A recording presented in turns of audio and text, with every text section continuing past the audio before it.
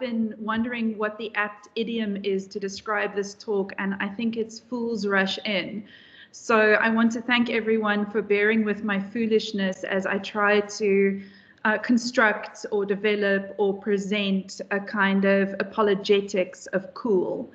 Built on the work of Bell Hooks, who was writing in 2004, this paper considers the strategies of cool that seem to be a response to the epistemic negation of and violence against Black men, particularly in this moment that we're in right now.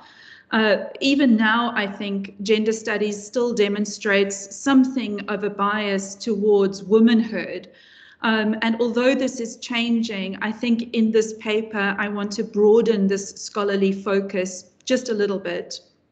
I think it's important to state the obvious. I'm a white woman writing about Black masculinity. So again, I want to apologize for my impertinence. Unfortunately, my curiosity as a scholar is not limited to myself or my own subjectivity. And I would like to understand and unpack the way that Black men increasingly function as metonymic of political or conscientized cool. And I think cool has recently been tied to anger, especially post George Floyd and the Black Lives Matter movement. And I'm trying to understand cool and anger as someone who is uncool and maybe not angry enough. The paper has 3 subsections. I just see that, there we go. The slides are working. First, I want to introduce Hooks and Paul Gilroy, who create an argument about jazz musicians as the personification of cool. And second, I want to look at This Is America, the Donald Glover music video, as a pessimistic anthem of cool. And third, I want to look at the art of Mohau Modisakeng, and specifically one series that he does as a form of high culture, or what I'm calling highbrow cool. Okay, let me just forward this again. Okay, so first, I want to talk a little bit about Bell Hooks, and I think I should say that this talk is also a talk about media and about mediums and how they convey different messages, to misquote McLuhan. But basically, I use the work of Bell Hooks, who wrote a very good book, which I highly recommend, called We Real Cool, and Paul Gilroy, who wrote an equally wonderful book called Darker Than Blue. And in both of them independently, and I haven't found any scholars who bring the two arguments together, but they compare rap and hip hop on the one hand to blues and jazz on the other hand, and arrive at a fairly scathing analysis of hip hop and rap. And there are basically 3 components to the argument collectively made but independently made by Hooks and Gilroy. And the first is that they think that blues and jazz are a means by which to lament pain and suffering. They are a call to collective mourning. And we might call this argument the death argument, or at least that's what I'm calling it. Gilroy describes the era of jazz and blues as a furtive moment when it was still meaningful to ask the existential question that Ralph Ellison identified as the leitmotif of Louis Armstrong. The question is, what did I do to be so black and so blue? Hooks quotes Stanley Crouch, who thinks of jazz and blues as having the, quote, affirmative miscegenated heat necessary to melt down the iron suits of history. Thus, for Hooks, the cool that was historically tied to Black masculine subjectivity was a means by which to remain centered amid suffering and hardship without becoming unfeeling. And I just need to forward there. And I quote Hooks, she says, just as today's gangster rap invites Black males to adopt a cool pose, to front and fake it, to mask true feelings, the blues was an invitation to Black men to be vulnerable, to express true feelings, to break open their hearts and expose them.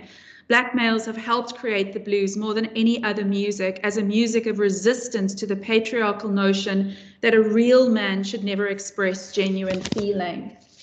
Do rap and hip hop use cool as a means of distancing men from their feelings? This is the question.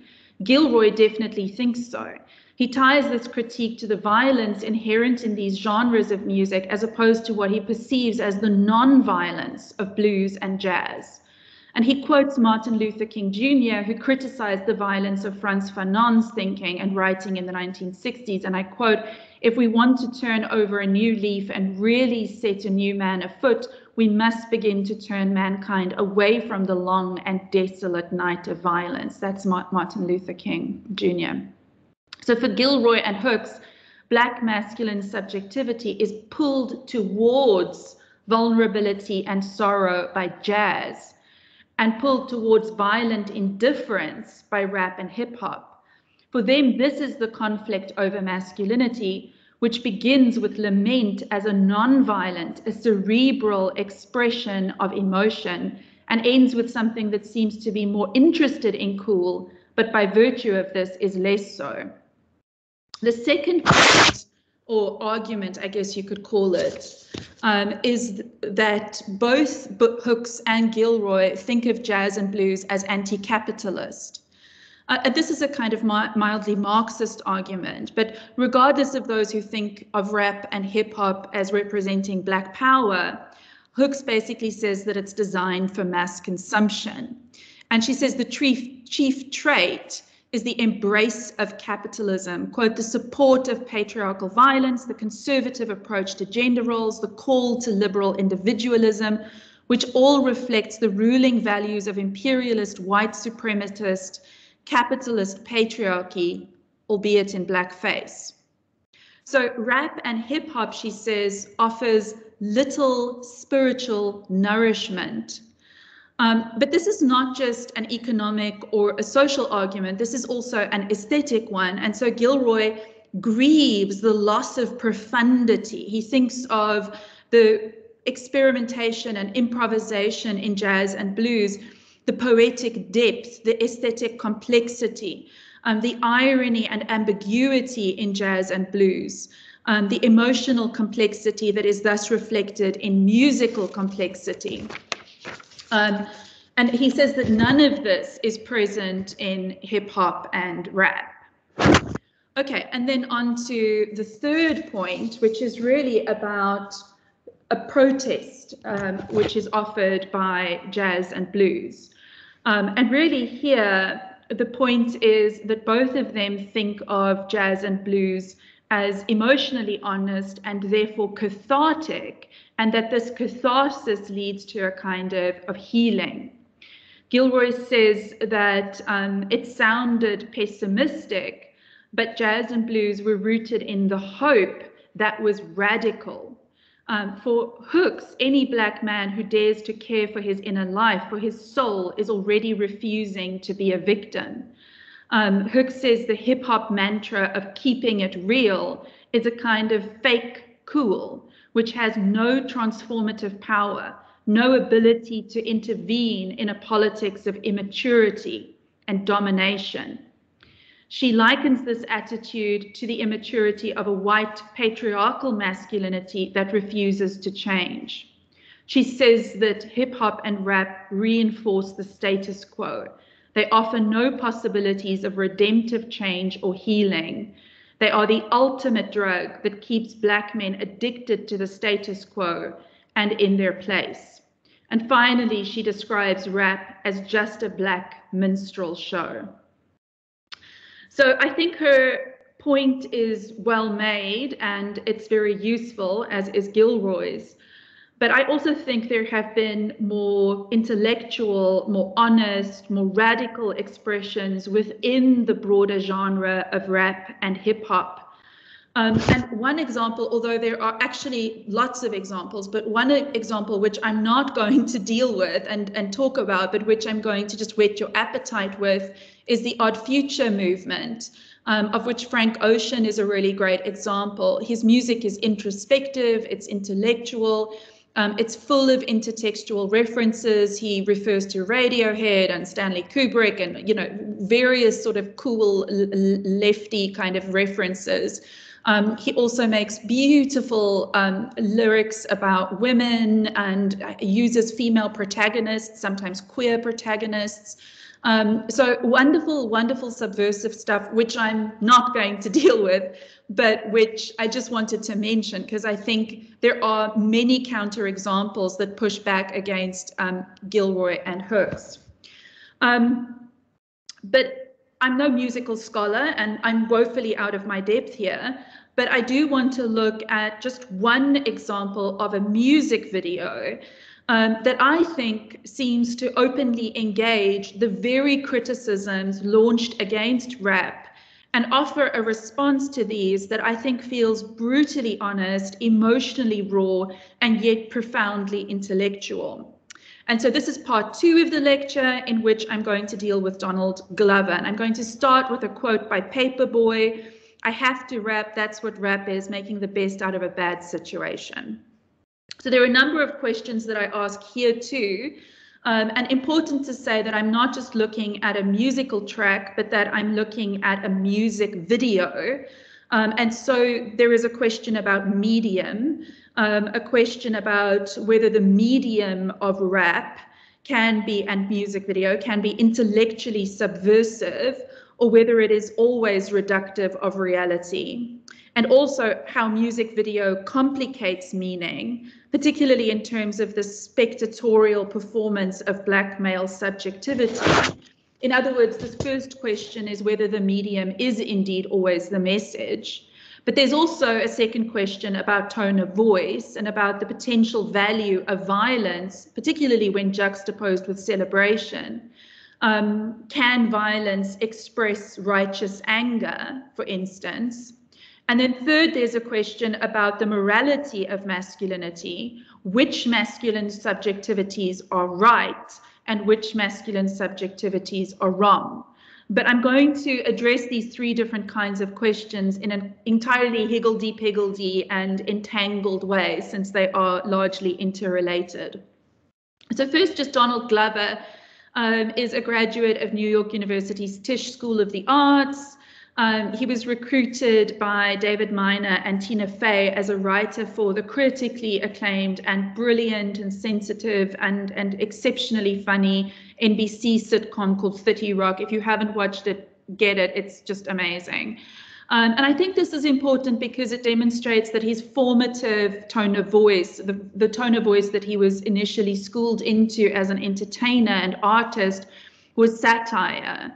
And then in 2016, he created, starred in, and sometimes directed the award-winning Atlanta, which is even more acerbic. It's a series which chronicles the life of an Ivy League dropout trying to reinvent himself as his rapper cousin's agent. Again, a poignant, powerful, laced with the sort of discontent that would find full fruition in This Is America.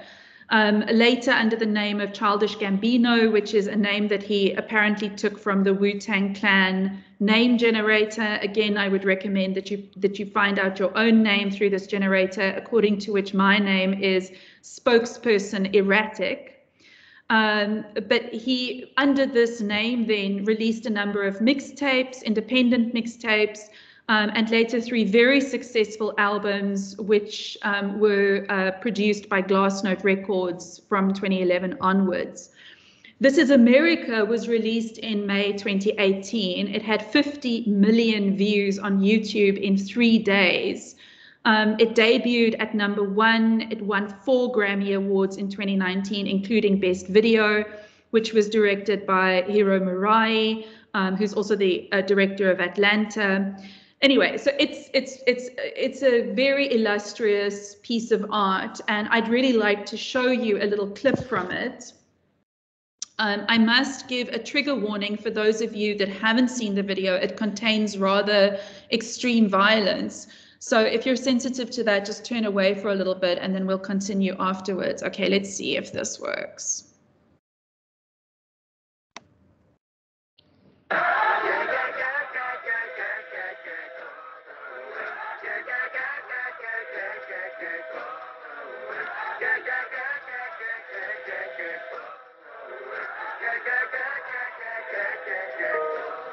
We just wanna party, party just for you. We just want the money, money just for you. I know you wanna party, party just for me. You gotta dance like that. Guys, I'm sorry, I'm getting a message that says my screen is not shared. Have you been seeing my screen? It's fine on my side, Stella. And can you see the video? And I can see and hear, yes. Okay, good. I'm going to carry on then. Sorry about that. Dance and free. We just wanna party, party just for you. We just want the money, money just for you. I know you wanna party, party just for me. You ain't gotta dance, dance and free. This is America. Don't catch you slipping now. Don't catch you slipping now. Look what I'm whipping up. This is America.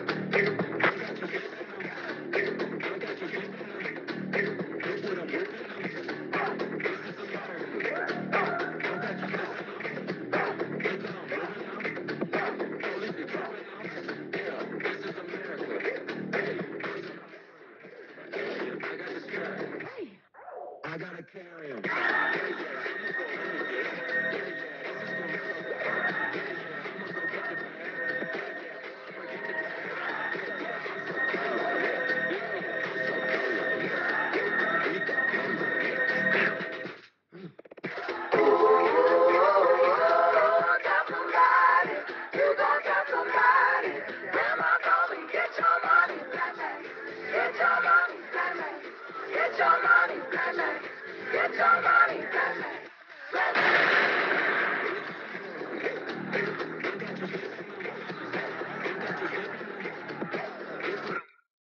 Okay, I think you guys have got a kind of sense of it there, so I'm not going to show too much more. I'm pretty sure most of you have seen it lots and lots and lots of times. So I'm going to start with this quote by Frank Guan, which I think is just really helpful. He says, I'm going to read the whole thing, sorry, it's quite long. He says, jubilant black culture abounds not only in resistance to the lethal violence directed at its makers, but also in complicity with it,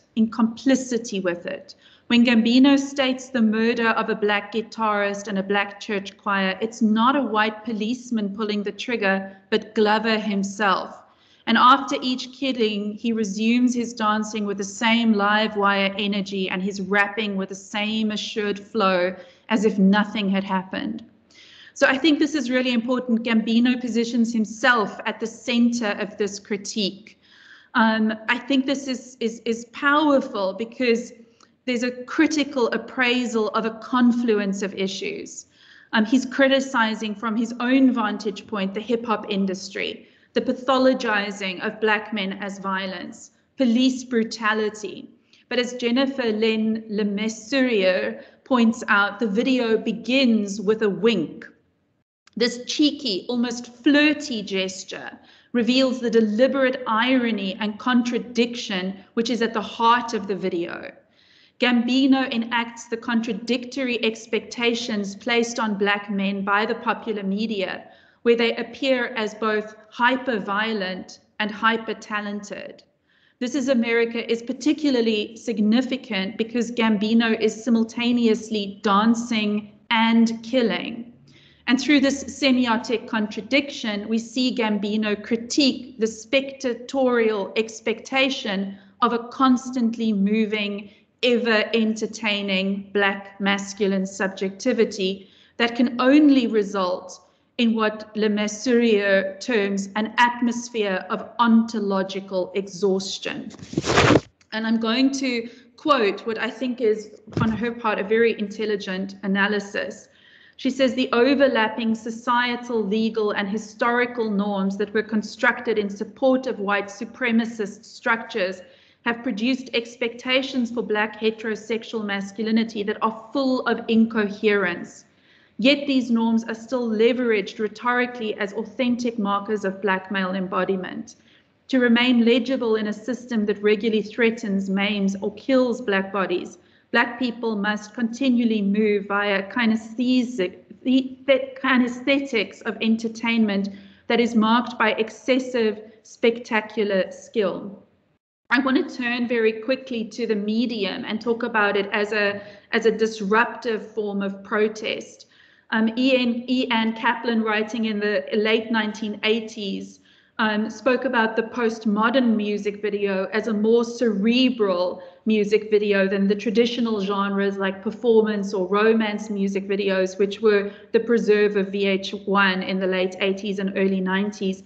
The postmodern video, even in the early 90s, allowed for a combination of factors like performance, surrealist collage, video sampling, that served to complicate the narrative of the lyrics rather than merely illustrating them in a rote way. This is America probably fits into this category and therefore is a more anarchic product than the music videos traditionally associated with hip hop and rap, the ones that Gilroy and Hooks were criticizing. The contradictions in the music video, winking, dancing, shooting, are echoed in the lyrics, which underscore the polemic contradictions imposed on Black men. So I'll just read some of these. We want to just party. We just want to get the money, which is followed by, don't catch you slipping now, police be tripping now. Grandma told me, get your money, Black man. So there's a sort of deliberate juxtaposition of a kind of mock flippancy on the one hand and a real political critique on the other. Get your money, Black man, get your money, Black man. And of course, this is followed by the concluding statement, you're just a Black man in the world. So there's lots of really kind of contradictory messages here. And the rhetorical platform for disruption and dissonance is provided by the music video, which subverts the status quo by showing reality for what it really is.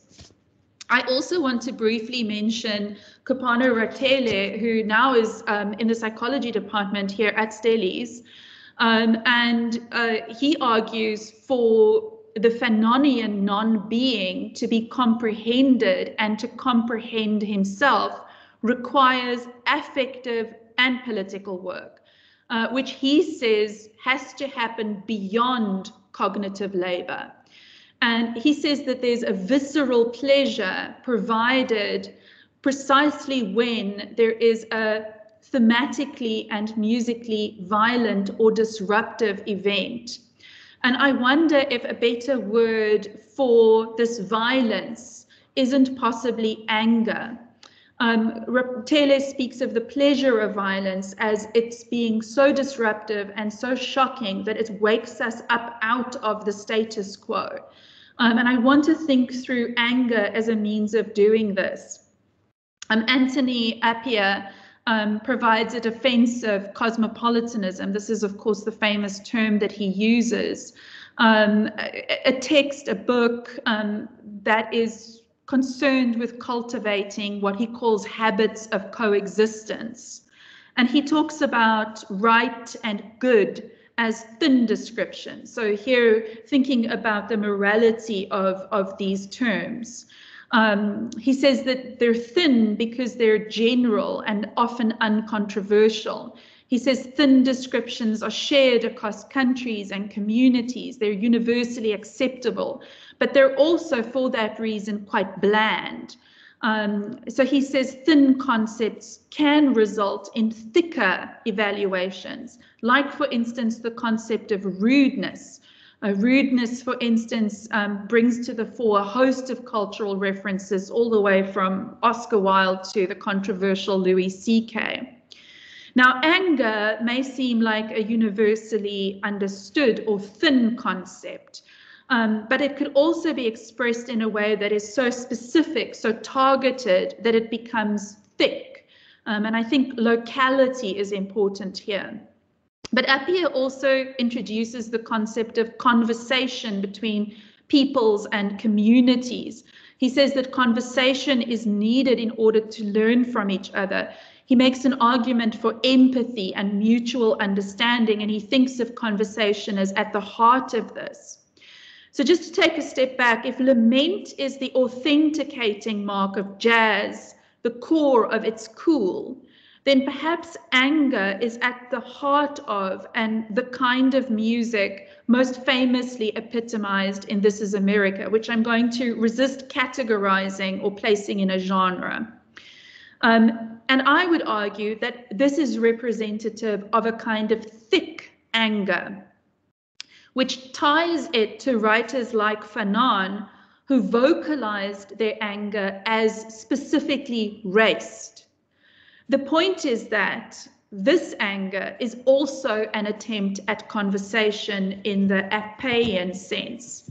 It may be aggressive and violent, and it certainly is, but it is also cosmopolitan, meaning that it is seeking to be intelligible to a community beyond those from within which it was made. So Donald Glover becomes the author of a meta-narrative in which Black masculine subjectivity is more complex than being the mere object of a racist gaze. Glover, I think, looks through Gambino at the viewer-consumer.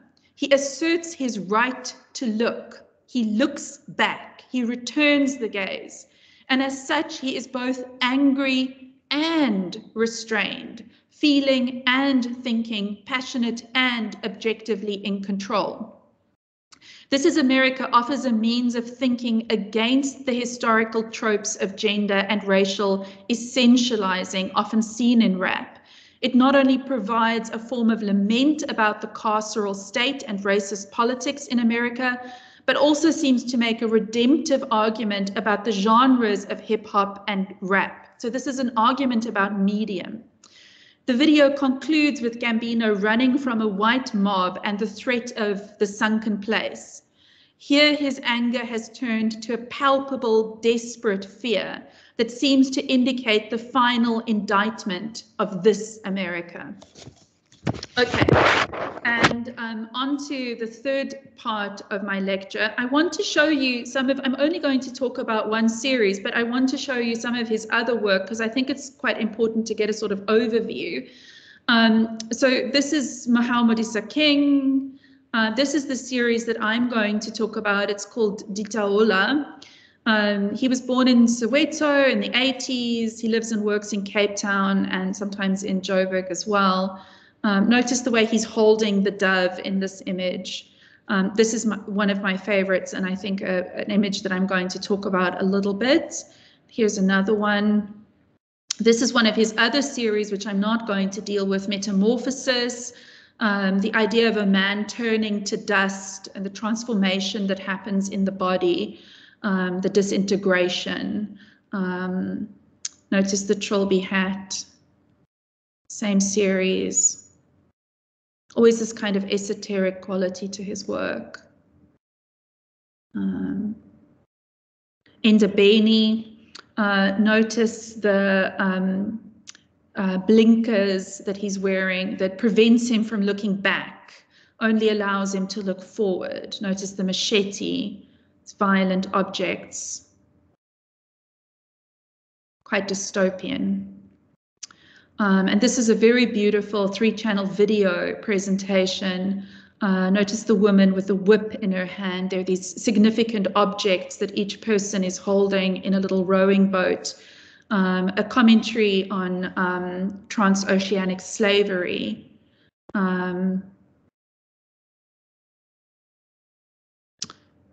Here is the slave boat. Videos together. Okay, and this is what I'm going to be talking about. So how does Hook's argument about a politics of cool translate into South African terms, where one might also argue that we need men to feel and show empathy in order to bring about real change? If Glover creates a music video that narrativizes anger, then acclaimed South African fine art photographer Mohau Modisakeng creates epic temporal tableaus where anger and lament are reconciled. They're completely void of fear. And I wonder if this fearlessness in Modisakeng, and of course in someone like Fanon, isn't the reason that his cool, their cool, feels so politically effective. Modisakeng works mainly in self-portraits, which Ashraf Jamal describes as inescapably a matter of style, for what we are dealing with are theatricalized or performed moments. Each portrait, then, is a study in self-reflexivity, imbued with a sort of existential confidence. This has to do with the way in which Modisakeng places himself at the center of his art, but also relates to the almost mystical way that he uses the photographic medium. Jamal, following Sontag, describes this as an occultation. So there's ambiguity, it feels ethical because it does not prescribe or close meaning. I think this is very important in terms of his art, that it's so open-ended and layered. It remains elusive, it cannot be fixed in time. For instance, in one of the earlier images in Passage, you see that the character's holding a whip, infamously used by the apartheid police to control crowds, but also used today by vigilante groups to discipline criminals in communities. So although his is a photography operating with a critical awareness of apartheid, it also refuses easy categorization. Mohau Modisakeng's self-portraiture is mapping a different path wherein he uses the corporeality and vulnerability of his body to express the untenability of distinctions such as colonial, post-colonial, traditional, modern, male, female, image, reality, human, animal. He troubles these binaries. Instead of falling into the category of post-apartheid artist, which I think is quite often the default position for contemporary artists, Modisakeng refuses this status and identifies with the figure of the widow, a far humbler, more transient figure, but also one who mourns the past. In the series Ditaola, he appears shirtless against a bottle green backdrop. He holds a rifle. In one image, he looks over at a white dove perched on the barrel of a gun. In an earlier image, the dove sits quietly. In later images, it flies upward and releases fine white powder as it flaps its wings.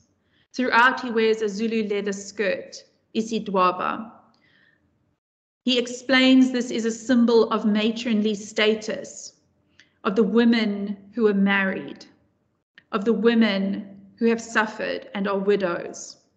Through an identification with the figure of the widow, Modisakeng laments the past by reconciling his masculinity with a seemingly womanly expression of pain that is sobering to behold. Satire and rage are two responses to the persistence of racial prejudice, but sobriety is another. Although she does not use the word, for Ruth Simbao, this is fundamentally an intersectional approach to masculine subjectivity.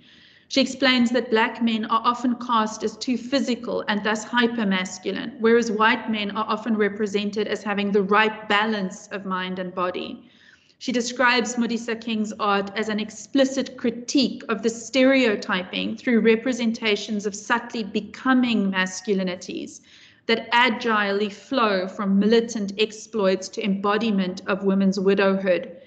Modisakeng moves beyond stagnated racialized notions of gender, she says. Ashraf Jamal quotes Modisakeng as saying that, quote, people seem more committed to keeping things as they are, as opposed to opening space up to more diverse people with more diverse ideas and influences. The level of complacency has reached the point where it smells immoral.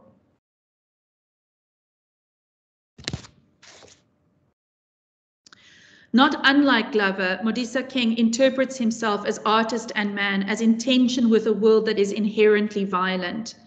But Modisakeng is far less concerned with showing us a world, Africa, as it is typically perceived to be, as a place of unreason, terror, horror, a nightmare from which we cannot awaken. Instead, his signature, his enigmatic and adjectival pull, stems from some infinitely gentle and subtle grasp of what it means to be human in Africa. If we understand the power of the epiphany, he also well knows the inescapability of shadows. It is through the balance of political honesty and aesthetic subtlety that Modisakeng demonstrates the decolonization of art. And just to return to, the early points that Gilroy and Hooks makes, I mean, I think in the first place, as a first kind of answer, Modisakeng definitely provides a lament. I think that's the first response to the Hooks argument. The second is that his art is definitely anti-capitalist because it is aesthetically complex and doesn't provide cheap thrills. And the third is that I think it is a form of protest because it counters the stereotype notions we have about masculinity in South Africa as simply this or that. It makes a subtle, sophisticated, and complex argument about masculinity, even without wanting to address this directly.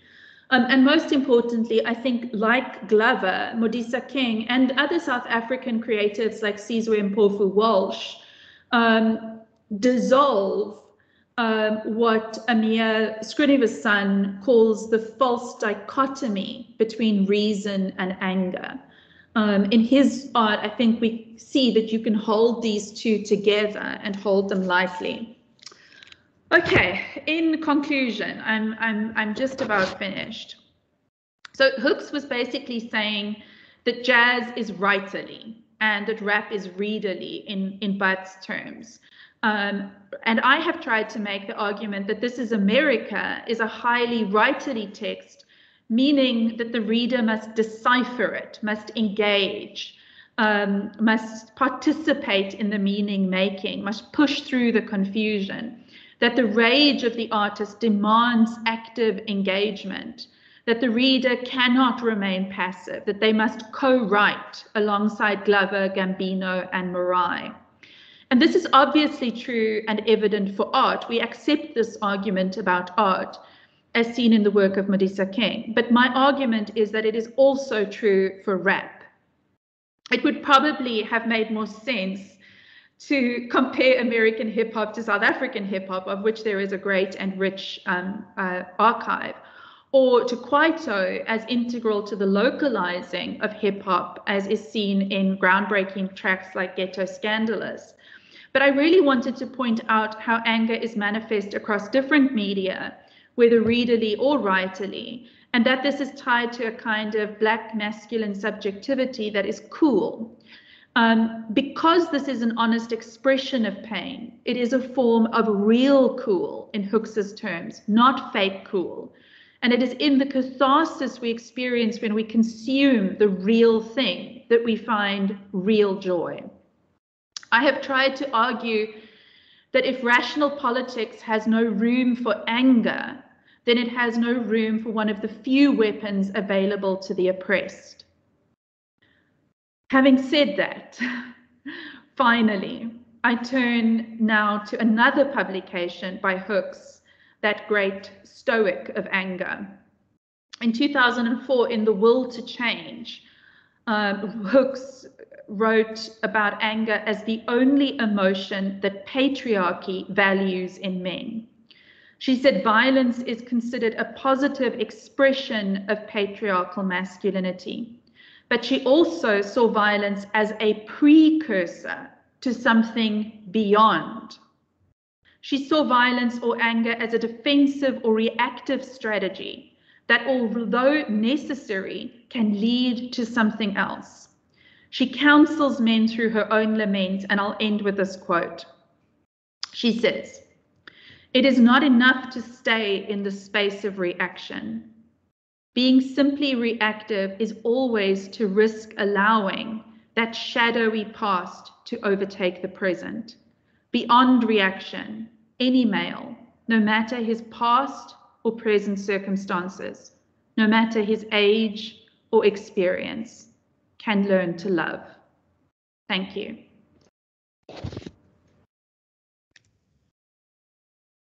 Thank you so much, Stella, for this thought-provoking analysis and for really giving us the opportunity to also broaden our minds to some of the concepts that you deal with in your presentation.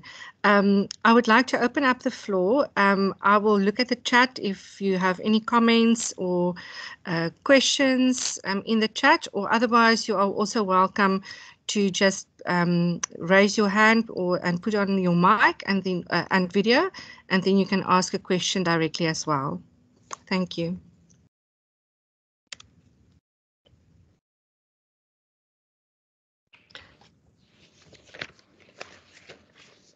Stella, I don't see anything in the chat at the moment. I don't know if any of the delegates would like to comment or ask a question to Stella.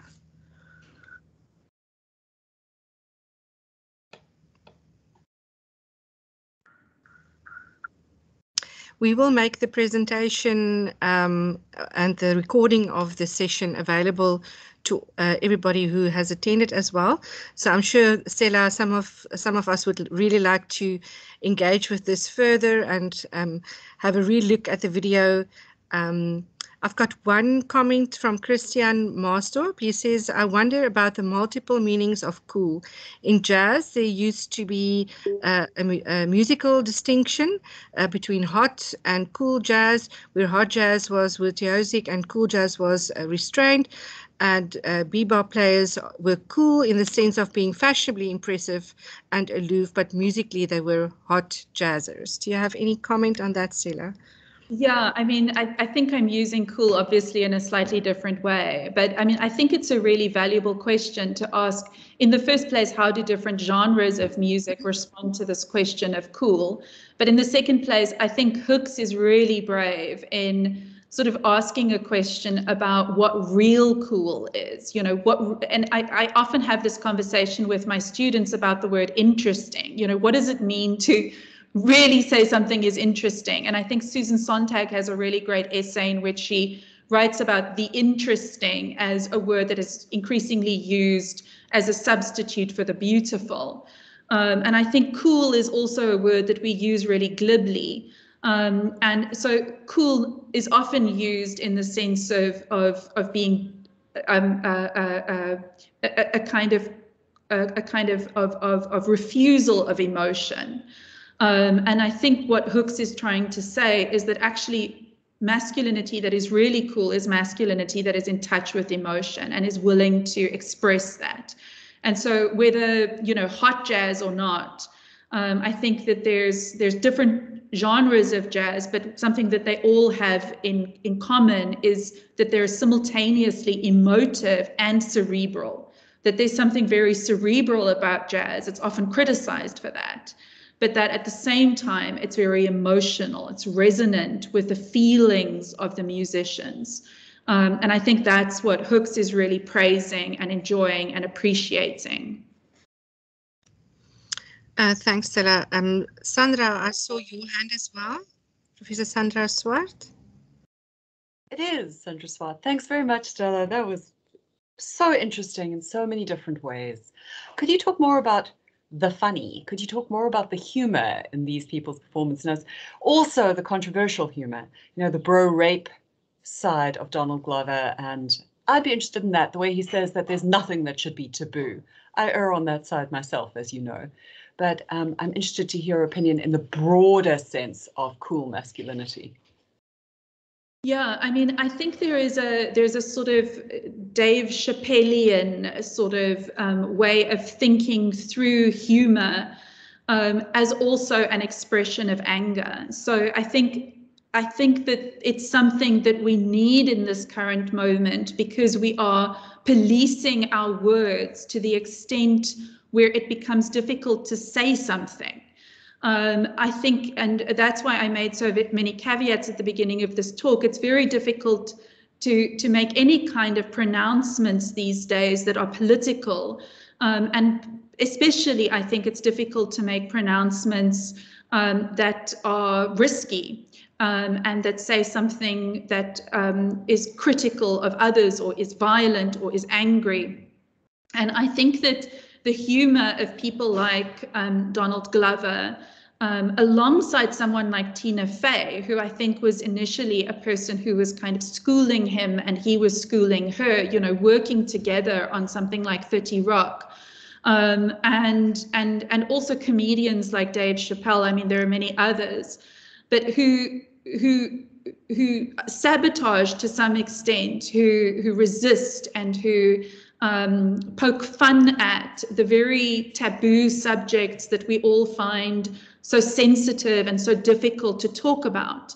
And I think their very explosive sense of humor allows us to release, it's cathartic, and allows us to engage in this way that is a form of conversation, to use Anthony Appier's terminology.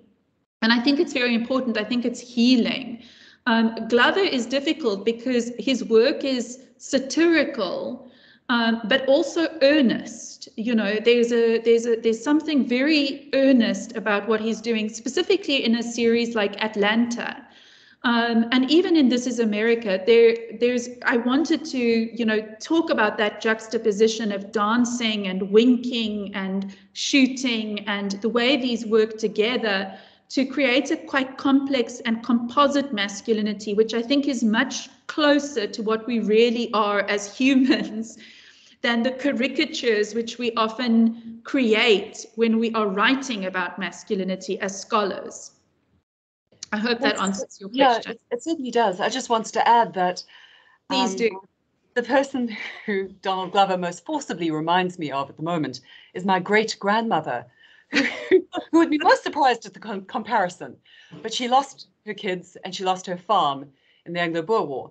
But after the war, she was much prone to saying, you know, the British are not a bad people. They just don't know how to run a good concentration camp. And I think it's the cathartic. It's certainly a way of healing, but also a way of saying the terrible taboo thing. I wouldn't link it to masculinity here. And the other thing is, I wouldn't call him earnest. I would call him serious without being earnest. And that's what I like about him. Yeah. Yeah, no, I mean, I found your work on humor and the terrible laughter of the Afrikaner very useful. And so I would be curious to see if you wrote something on the humor of Donald Glover. Like, I'm looking forward to that. Anyone else? Great, thanks. There's another hand up, Steph. Yeah. Hey, Stella, thanks for that. It was really informative. And I also want to kind of ask a question similar to more along the lines of humor as a solution to certain things. What I enjoyed about it is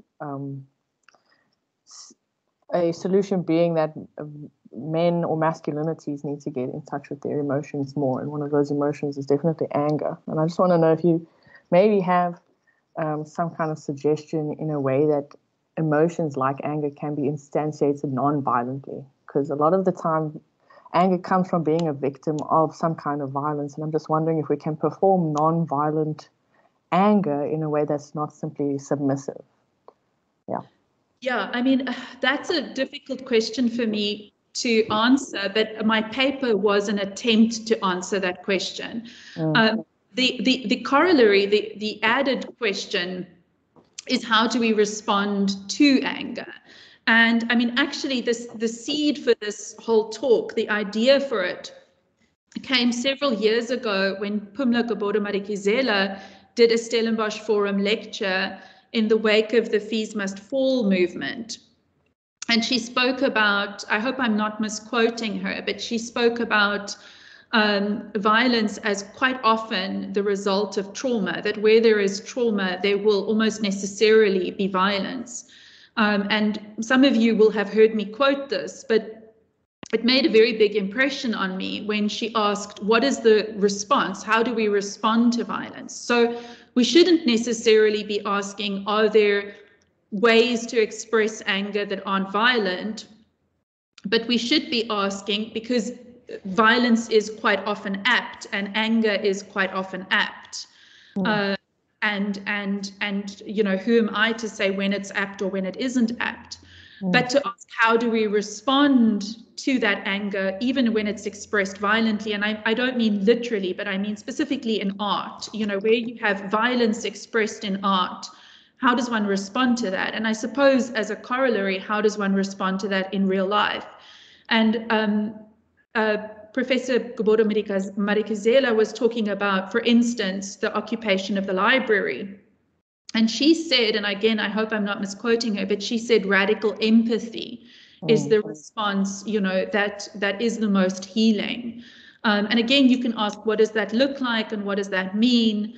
But it was very helpful to me. And I have a friend who has a little boy who was struggling when he was little with anger. He would get a little bit shy, actually. It was an anger born out of shyness. When he would do something wrong and you would reprimand him or so on, he would get angry and he would get shy.